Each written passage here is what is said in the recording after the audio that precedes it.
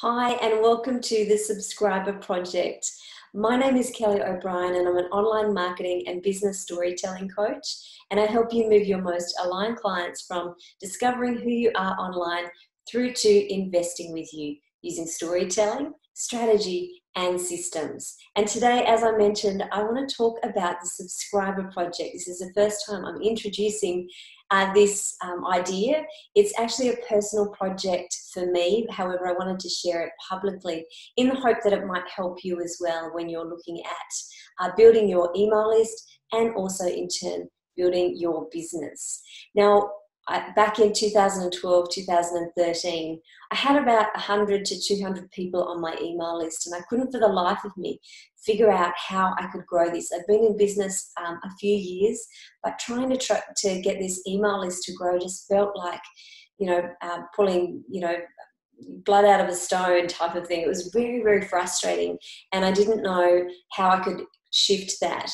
Now, one day I was looking in the back end of my Google Analytics and noticed that one of my blog posts was getting an exceptional amount of traffic.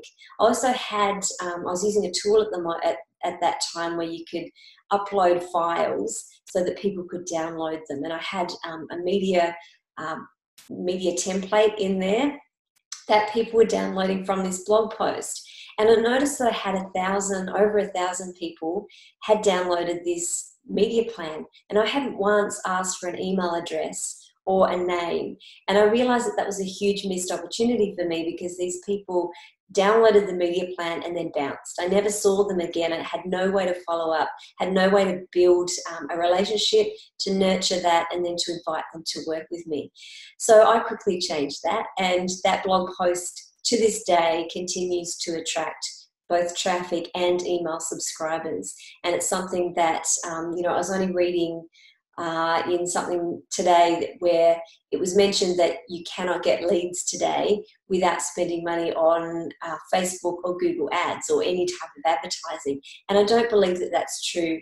My business has been proof that organic still works, as long as you do it smartly. And yes, sometimes it can take a bit more time, but I want to show you what I'm doing in my business, how it's working, and how you can do it too if you happen to want to come along for the ride. Now, of course, you don't have to. You might just take a couple of tips out of this, and that's fine. But this is my journey, and that's what I really want to share with you today. But hopefully you get something out of it. Now, the first thing that I wanted to focus on in today's video, being the very first one, is, of course, the planning side of things. How do we set our goals? What is it that we're working towards? And how can we make this realistic and also not overwhelming? So the first thing that we need to do, there's three things really when we're looking at a new project or anything that you're about to focus on in your business. The three things that I focus on, first of all, is what is the end goal? So the end goal for me is, of course, clients and traffic. So I need to then put some effort into figuring out how many more clients can I actually sustain in my business. Now, I'm already fairly booked, so I don't want to heap more one-on-one clients, but it would be great to have more people coming through on the digital side of my business as well. However, having that consistent flow of leads coming in means that I don't have to do any aggressive marketing. I don't have to go out there and push myself too hard to get clients once a client's contract ends. So looking at what is the big picture goal. So for me, I would love to have another 6 clients in my business. Now, I'm already fairly, tight in my business. I already have quite a full list of clients, but I would love to have more coming through, even if that means that I have to create a wait list. So my number is for 6 more one-on-one clients. Now, of course, I'd love to get digital clients or digital sales as well in my business. But to be honest, the digital sales are never what pays the bills. It's the one-on-one clients, and that's what really lights me up as well, because it's where you see the greatest change. So that's my first part of the goal, is to gain one-on-one clients. What is the goal for you when you're looking at growing your business? What is the outcome that you most want in your business right now? It can be monetary, and it can be client numbers, whatever makes the most sense to you. It might be digital product sales. Make it make sense to you. The next part is figuring out who it is that you're actually targeting. Now, you need to figure out who this person is. If you haven't done any ideal client work, I would highly encourage you to put some effort into doing that, and I'll provide a link with this video to help you do that if you haven't done it, or if it's been a while since you've done it. Now, this is something that I do quite regular. I probably do it once a year in my business, where I sit down and reassess my ideal client, because as I work with more and more people, I get a clearer idea of the type of person I do want to work with and the type of person that I don't want to work with. So as you continue to work with people, keep reassessing that so that you're attracting people that light you up, that you know that you can get a result for. And, you know, that's the end goal for me, is if I can change someone's business and change their life, then that's more important than just getting money in the door. So when we look at that ideal client, the other thing that I need to be focusing on is, what is their pain point? What is it that they're most struggling with right now that's in my area of genius? So for me, it's people want to be able to automate some of their business, or they want to have some consistency. They want to have clients coming through or sales coming through on a consistent basis, but they don't want to do any slimy, pushy, aggressive type marketing. They want it to feel authentic. They want to be able to share their story and have people attracted to them. So rather than obviously pushing their message out and people, you know, having buyer's remorse as soon as they sign up. So that's really important to look at. What is their pain points? What are they struggling with? Now, I've kind of identified two types of people that I tend to work with. It's the person who's quite creative, but really struggles. So they're, you know, great at writing and great at telling stories, but they struggle with what is the strategy and how do I set all the techie stuff up. So that's one person. The other person is quite good at techie stuff. Sometimes usually still lacks a bit of strategy. They can probably do strategy for other people, but not for themselves, which is very common. But when it comes to the creativity side of things, telling stories, writing, getting their message out there, then they really struggle with it. So I have two sides and two types of people, but their end goal is still the same, that they want to be able to attract the right people into their business on a consistent basis. The other thing is also then their aspiration. So what is it that they're trying to attract? As I said, it's the consistent leads coming through, but it's also, for them, it's really important to be able to tell their story and to be able to have a business that they love doing, that they don't wake up every morning thinking, oh, I've got to do this marketing thing. They actually enjoy marketing as well. So think about, for you, who is it that you're most trying to attract? What is their pain points? What is it that they most want? Where do they want to be? What does life look like? And for me, a lot of my ideal clients don't want to have the laptop on their knee until 11 o'clock at night, still trying to get emails out and do marketing. They want to know that they can leverage their times. If they do create a marketing piece, that it can be leveraged. That means that they get back more time, that they can go and do school pickup, that they can go and, go and walk the dog every morning to be able to get back into that health cycle and looking after themselves again. So there's lots of things there around trying to find more time in the day so that their business doesn't become all consuming.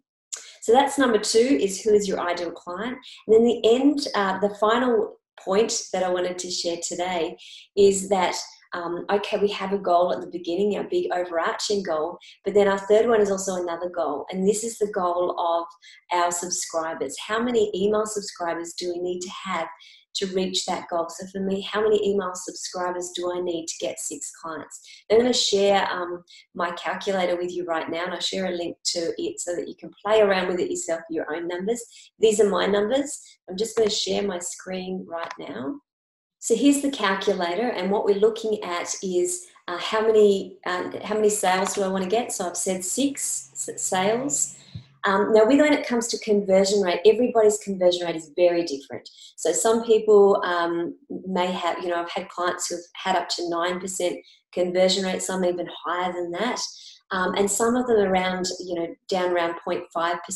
Now, the average is 1 to 3% conversion rate, but again, it's going to depend on your business, and you'll need to figure that out for yourself. Also find that the dollar value and how much people need this item also can play a big part in it as well. So if it's my $30 calendar, for example, then the conversion rate is usually around 7 to 9%. When I'm talking about coaching, it tends to be a lot lower. And it's more the fact, not even that it's much lower, that it's a longer life cycle. So someone might sign up to my email list and buy my calendar within a couple of days. Whereas for my coaching, for example, it can take can take around 90 days for someone to actually commit to getting on a call and deciding whether or not they want to work with me. Sometimes it's even longer than that. I've had, one lady was, I think it was 7 or 9 years that we worked out between the time that I got to know her and the time that we actually worked together. So if you're doing coaching or you're doing services, then know that the timeline can be a little bit longer. So I would like to overcompensate for that. So even though I'm going to say, oops, if I can get this to work, 0.5%, if I can work on that to get my 6 people, then I need to get 1,200 people on my list. Now, of course, my goal is actually even bigger than that. I would love to have another 10,000 people on my list. And that's what I want to work towards. So even though my big goal is 6, and I feel that I could get that into 1,200 people, I'd like to make it, I'd like to give myself a subscriber goal of 10,000 people. Now you need to determine what it is for you. What is your base level that you'd like to have? So for me, it's I'd be happy with 1,200 because it means that's where I've reached my goal. Ideally, I'd love to get more than that, obviously. So I would maybe look at 2,000 or 3,000 as my middle goal. And then my stretch goal, or the goal that feels like if I did it, I would, ride the unicorn type of thing, then that goal would be 10,000. I'd love to get 10,000. Now, all of that sounds pretty overwhelming when you think about 10,000.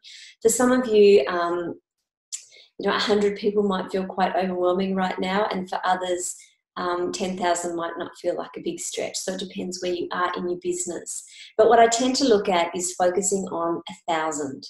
So if 1,000 still feels too big, go back to 100. That's fine, or even 500 if that makes sense. If that makes sense to you and your business.